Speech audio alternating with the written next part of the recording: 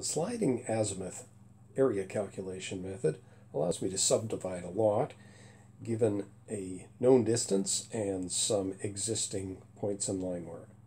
What I'd like to do here is subdivide this small lot so that we create a smaller sub lot on the west side of the original lot, and we want to leave room for the house. We always have to draw a closed figure before we can compute an area. So because I want to create a lot where the lot line is parallel to the direction from point 103 to 101, I'm going to define the lot by creating a line starting at point 101. So what we'll do first is go into line work, and we're going to create a new figure manually. I'll pick on the description LL, and we'll create a figure called LL3. When I go back to the smaller size, you'll find that I can pick on LL3 and I can edit it, and let's add some points to that line. So I'll start at 101, 100, 103, 102, and then we'll close it. Now I can access area calculation. Now that I've created this, I can either go to the area calculations Kogel button here, or I can actually pick the figure and go straight into area calculation.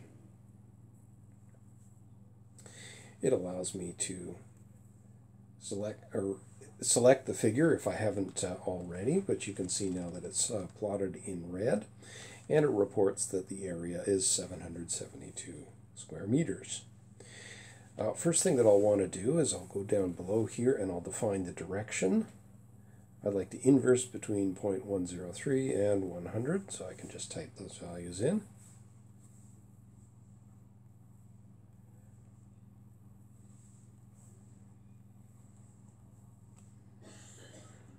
And it inverses and computes the area. Oh, that looks like the wrong value. I have typed in the wrong thing. 103 to 100.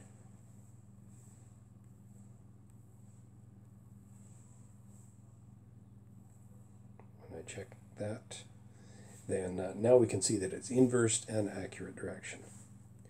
And what I'd like to do is compute a 250 square meter lot, and as soon as I type that in, you can see that it's predicting where the two new points are going to be created.